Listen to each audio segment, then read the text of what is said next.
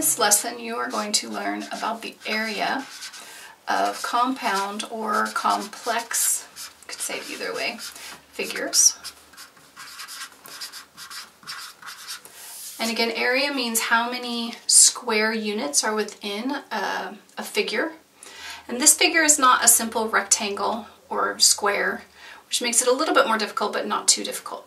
What we can do is simply split this shape into two parts. So we have one rectangle here and one rectangle here. Well, I noticed that I don't have the sides of my rectangle, so I need to figure that out. I know the total of this side is 5 feet, and this is 1 foot, so 5 minus 1 gives me 4 feet here. And across the whole bottom is 7 feet, and this is 3 feet, so if I subtract 7 minus 3, I know that this part here is 4 feet. So what I'm going to do is I'm going to find the area of this rectangle and then find the area of this rectangle and combine them together. So for right now, I'm just going to worry about this rectangle. This rectangle has a length of 5 and a width of 3. You could call it a length of 3 and a width of 5, either way. So to find the area of the first rectangle, and I'm going to say rectangle 1, we're going to go length times width. So area equals the length of 5 times the width of 3, and that area equals 15 square feet. So that's this rectangle. Now I have to find this rectangle. I'm not going to use the 7 because that is the length of the entire shape. I just want this length. So in this case, we're going to again do area equals length times width. In this case, the length is 4 feet,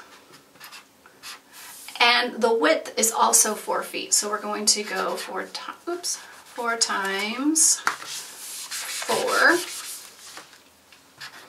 which equals 16 square feet.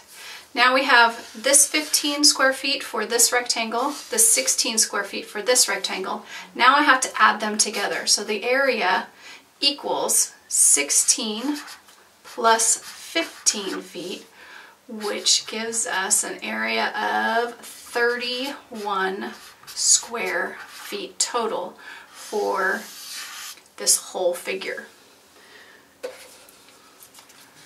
I can do that problem a different way.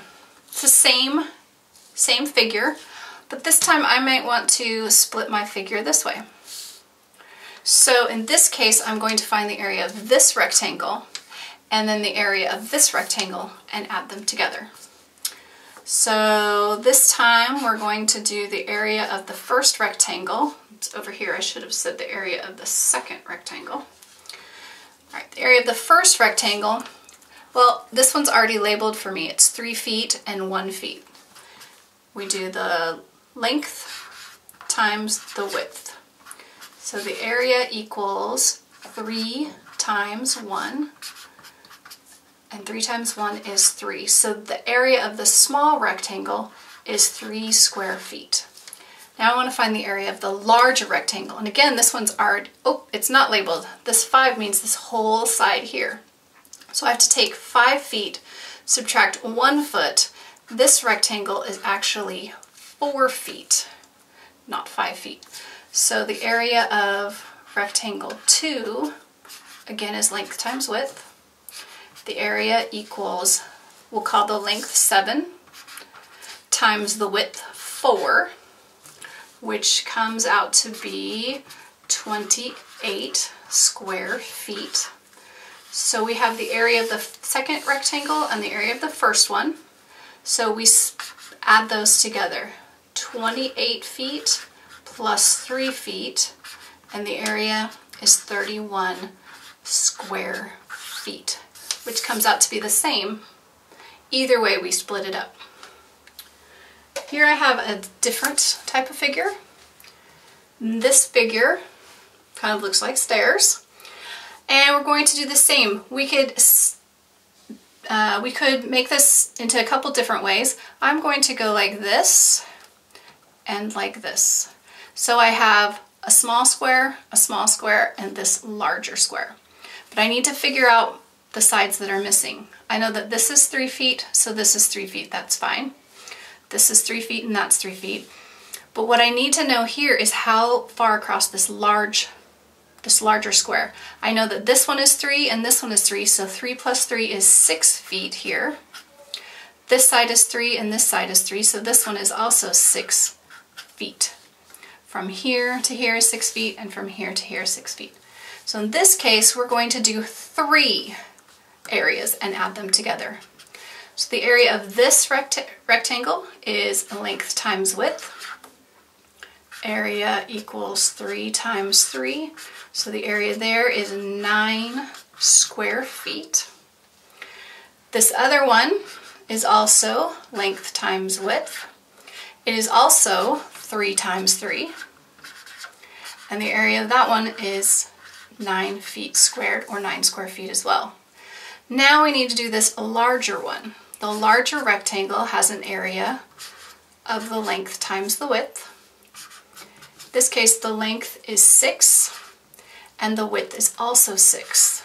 So the area, 6 times 6 is 36 feet squared, or square feet. But I'm not done. I have to combine all of these together to get the area of the entire figure. So the area is the 9 feet plus the 9 feet plus the 36 feet. So I'm going to do my addition over here. 9 plus 9 is 18. 6 plus 8 is 14. 3, 4, 54. The area of the entire figure is 54 square feet, or 54 feet squared. That brings us to the end of our lesson on the area of complex figures.